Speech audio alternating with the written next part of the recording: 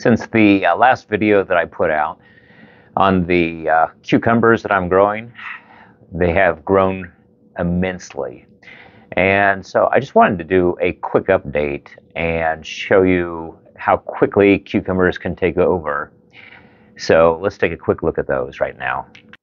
The 2-foot by 2-foot grow area up to about 3-foot by 3-foot is a niche that I tend to specialize in. It accommodates quite a few vegetable plants, tomatoes, cucumbers, summer squash. I've been able to even do some of the cole crops, such as kohlrabi and cauliflower, broccoli. And in this particular setup, I typically use 100-watt full-spectrum LED grow lights. On the left, tomatoes, but on the right-hand side, the cucumbers I was telling you about. Aside from the vines getting quite a bit longer, I've seen dozens and dozens of blooms, and the piccolini cucumber is parthenocarpic. So most of these blooms you see are going to turn into cucumbers. If you were to take a closer look, you'd see that a lot of the tiny cucumbers start out in a size that is about that big, and the blooms on the end eventually will drop off. But since they do not require pollination, that's no big deal. And the biggest thing that you'll want to notice is that they tend to form all over the vines. And if you do not have a larger grow container like the one that I'm using that's over 6 gallons, you may want to come in and selectively take off a few of those so the plant can concentrate all the nutrients into making larger cucumbers and not just making an abundance of small cucumbers that never ever go to maturity. But there's easily 1, 2, 3, 4, 5, 6, 7, 8, 9, 10, 11, 12, 13, 14, 15. There's 16.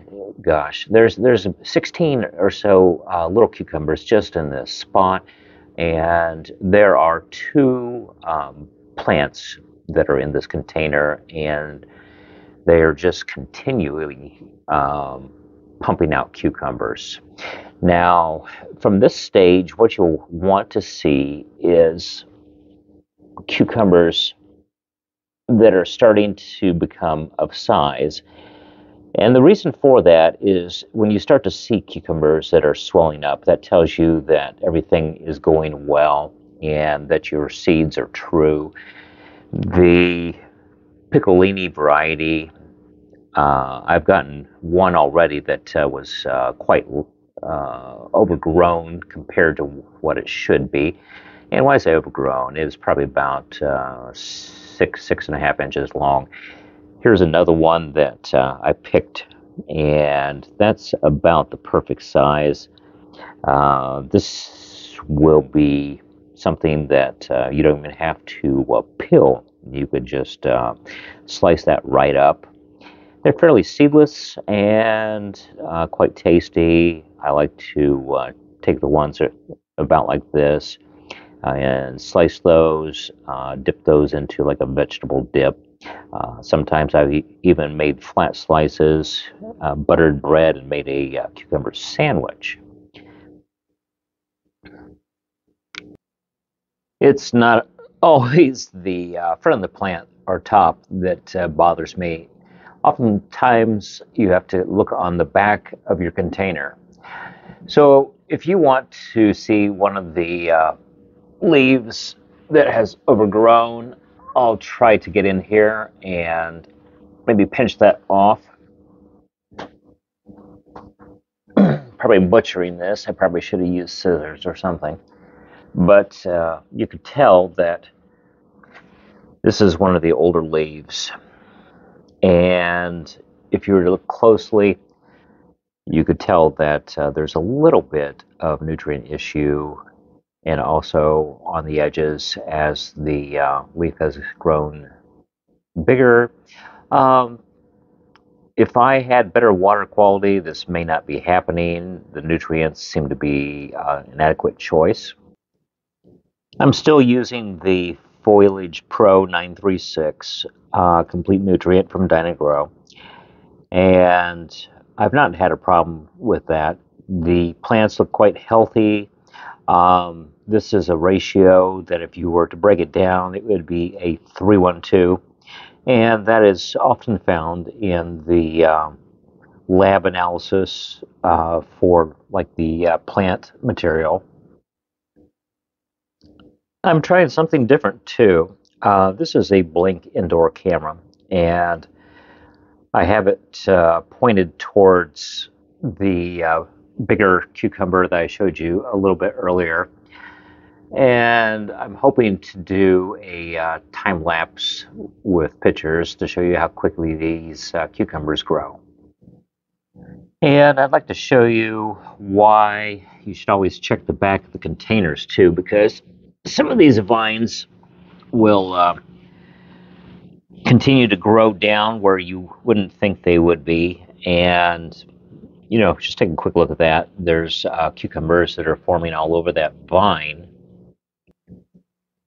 The issue that I have is sometimes there's cucumbers that are forming on the back of the plant, and if I miss these and they get larger, what happens is they start to signal the vines to stop producing if they are allowed to just keep growing.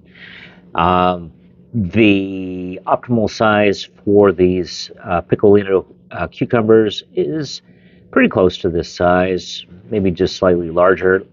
So let's go ahead and get that pulled off, and we will add that to tonight's dinner. And just wanted to let you know that it is a good idea to check your vines for cucumbers on a regular basis. So like I mentioned, I will prune vines, and oftentimes I will just take the remnant and I'll bring it back around and just lay that over the top. Try to spread the leaves out so that each vine has a lot of leaves that are able to get photosynthesis done.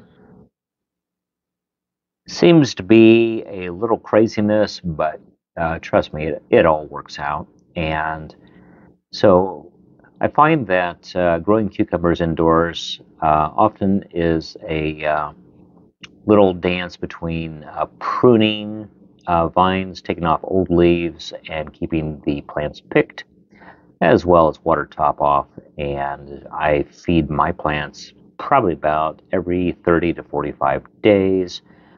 So a good rule of thumb is the number of gallons that you add as top off water. Keep track of that.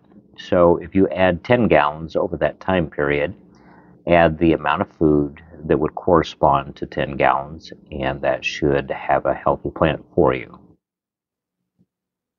So those are my tips for cucumber growing indoors in small spaces. Some people will talk about bush cucumbers, but I've not run across any of those that are parthenocarpic. I would say that you'll probably want to stay with smaller parthenocarpic cucumber varieties. Stay away from larger ones such as Sweet Success, which I grew outdoors, and the vines easily were 20 feet long, and the fruits were about 14 to 16 inches in length. Quite a massive plant. Ithaca, I would not suggest for growing indoors either. Varieties such as Isnik, Piccolini, Quick Snack, those are probably the ones that you want to lean towards in terms of growing indoors. So thanks for watching. As always, happy gardening.